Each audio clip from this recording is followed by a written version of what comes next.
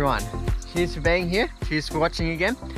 So yeah, today is a brand new day. I was a bit successful on the herping trip last night, which was nice.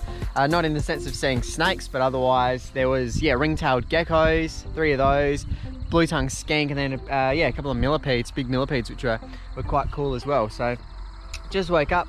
It's my watch is an ombre. It's about 6:30 or something. The sun is, as you've seen, just rising over there. Moon's still big and bright in the sky up there. So yeah, hopefully tonight's a bit better for herping. We'll have to see how we go.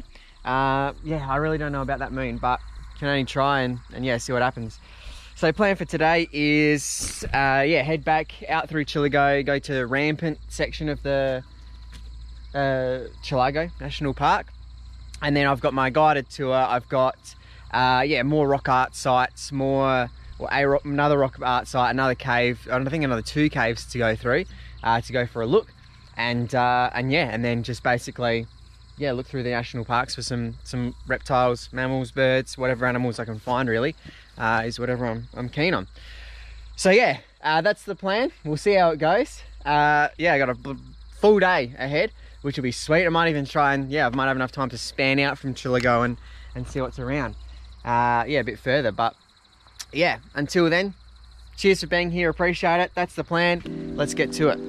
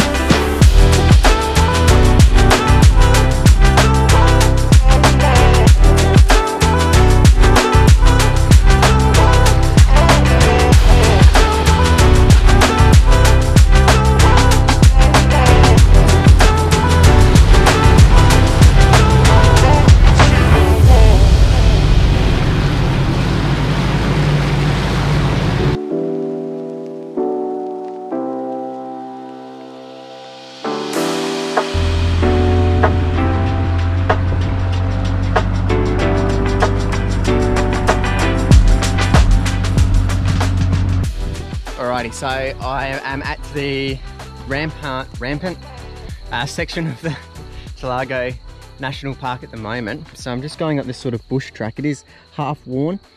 I'm not sure if you're allowed up here, but otherwise I've seen photographs of people up here. There's no sign saying don't come up here or stick to the paths and that kind of stuff. And obviously if there's no signs, you don't always do whatever the hell you want just because no one said don't do it. But there was a track leading up, like a dirt road to a little, an established dirt road, sort of half full drive track, a little mown section where you can park, and then this sort of bush track up. So I'm assuming you're allowed to go for a bit of a walk around and a look up here. So it does look incredible, this rock formation, and there's like a little lookout area. So that's where we're heading up to at the moment. Look at that, just sort of wedged in between each other. So this is getting really good. This is as you're coming into Chillagoe from the east. Oh, beautiful. Wow. So coming in from the east, and it says rampant section. If you don't have a 4-wheel drive, there's a little park down the bottom, and it's not really that long of a walk, maybe like a 5-minute walk. Up a half decent track. And and then you can get here. Wicked little cave. Oh my god, there's drawings. Wow, so all on the ceiling there's drawings, which I would assume would be indigenous drawings, not just someone's come up here and messing around, although you don't know. Someone could have done that, or someone has done it, but whether it's indigenous or not, you don't know. But what an excellent place to do it. This little sort of natural alcove, protect you from the rain. You got your drawings, and then you're looking out over this view. Absolutely incredible. And I will have to come up here for sunrise, I mean tomorrow. So the sun's just out that way. It would be absolutely stellar to watch it rise. A bit too late today. Over that scape. Look. It's just like all savanna country, and then just out of nowhere, just these huge monoliths.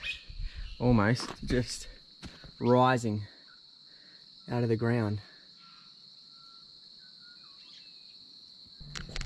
I wonder if the birds appreciate what they're seeing, or whether it's just like they've become just, yeah, accustomed to it, like they're taking it for granted because they see it every day, whereas I'm like, wow, look at this. The magpies and all that I've seen heaps of, they just perch up on top of these cliffs and just see this every day. It's probably normal to them. Do the birds get enjoyment out of seeing beautiful natural wonders like this? Or because it's their everyday life, do they just not care? Or do they have the capacity? So many questions. But, oh, look at this. Absolutely incredible.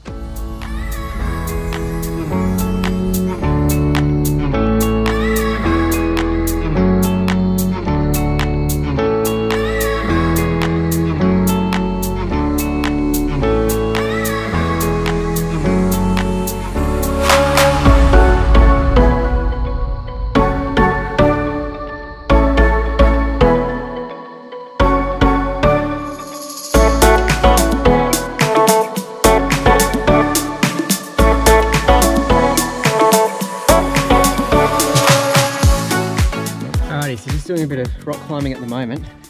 So trying to get a grip with yeah, know what's going on. There's the lookout with the cave and the rock paintings over there. So the car's just down there, and I've just traversed through the bush and up this mountain, or this sort of rock pillar, because it looks like it's going to be a nice vantage point. Might even get to the top of that one, don't know. Go out there as well. So I've got a few hours before my guided cave tour. Sorry, this is a bit awkward. I've got a few hours before my guided cave tour. Look at that. Woo! And I thought I'd just go and try and look for some wicked stuff. And this is, yeah, the beginnings of it. So there's a few birds getting around. Australian magpie cruising through there. There's some bar-shouldered doves that were cruising around. A crested pigeon. Yeah, a heap of blue-faced honeyeaters. There's that crested pigeon. A couple of them cruising. Beautiful. I don't know who's calling. Who's cool that is. They are just in the bushes. I can go check, but yeah. So that's where we're at. Absolutely stellar views around all these parts. Oh, look at that. Brilliant. I might even come across some cool reptiles as I'm cruising around here, but don't know. We'll have to wait and see. But anyway, this is just like going to be a bit of a, yeah, do whatever until, yeah, the guided tour. And then I'm going to head out to the, yeah, the rock art sites and all that kind of stuff. So, but yeah, look at that. How incredible. Sulphur-crested cockatoo as well out there.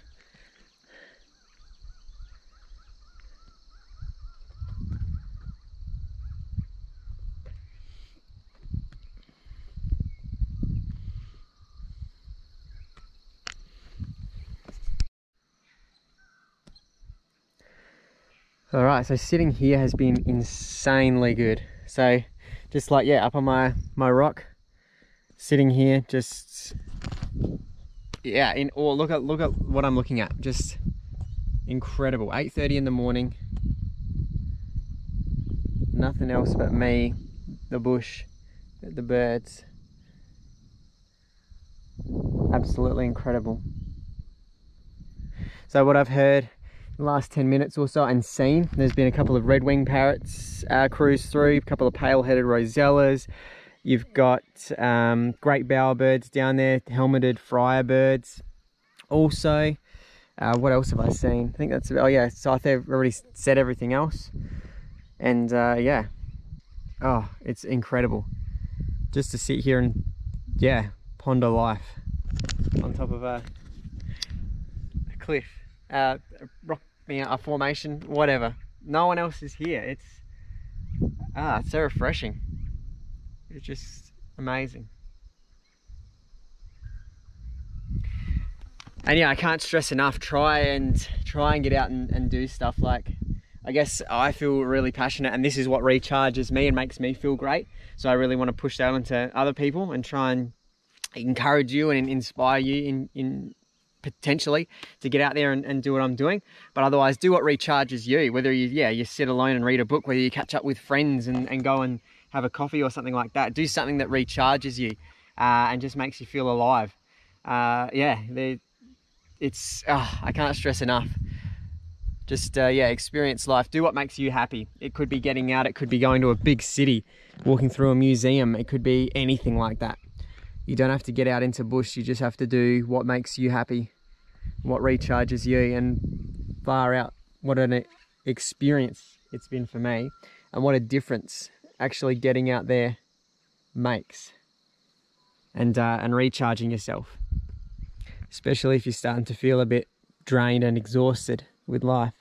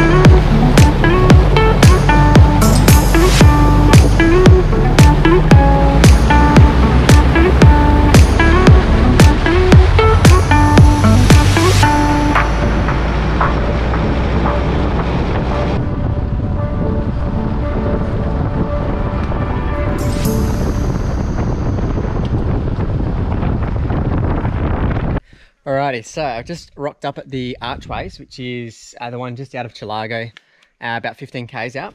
So this is where you've got an Indigenous rock art site, and you've got sort of a semi-open cave system. It says really easy in comparison to the other caves that were more difficult. So it's it's quite nice. Or I haven't got there, I don't think, just yet. I'm just on the path in. You can see there's huge mountains just there. I can assume it'll be those archways that I'll be walking through. But so I just finished my cave tour before I come here, my guided cave tour, as opposed to these ones being the self-guided. So that was pretty good. It was $30 to do the cave tour. $30, maybe a bit too expensive. It wasn't, like, it was nice. It was really informative. It was good to learn a lot about the town and the caves and that kind of stuff. But it was a really big and beautiful cave with a lot of formations. But otherwise, $30 probably a bit expensive for what it was, but it was really nice. So there you go. And considering when the self-guided tours are quite cool, you don't see as many formations, however, through the self-guided caves. which is probably obvious because there's a lot more people going through, and yeah, they're really strict about staying to paths and not touching stuff, and a yeah, far larger cave. It was a 45-minute tour though, so anyway, it was probably almost worth it, but $30 was, yeah, maybe just a bit too much. But anyway, here we are at the archways. How beautiful. Look at this. Just walked into this range and now I'm just dwarfed by these overhangs. Absolutely beautiful. So, apparently, from what the guide said, or the ranger said, there's about 629, I think he said, registered caves within this area. So there's 3 you pay for, 3 you can self-guide yourself in. This is included. This is one of the self-guided caves. But yeah, 629 in total. So the cave systems here are incredible. How much there must be. This place is, yeah, it was, as I mentioned before, a shallow sea apparently. And then there's been like volcanic action going through here. Limestone has been worn away, and then yeah, you're creating these cave systems just all through the place. So it is yeah, really geologically rich in awesomeness, I guess is the best way I can describe it. But this is yeah, a very, very beautiful place. Chillagoe, whatever. Ooh, little skink has got himself a grub. Little caterpillar. Good on you, buddy. So yeah, absolutely incredible place. Very, very beautiful, as you can well see. But enough with the ramblings and that kind of stuff. I'm sort of just like going around in awe myself and then not making a lot of sense or just talking absolute ramblings. But I'll just be quiet. I'll let the videos do the talking and show you just how much you can appreciate the beauty of this area.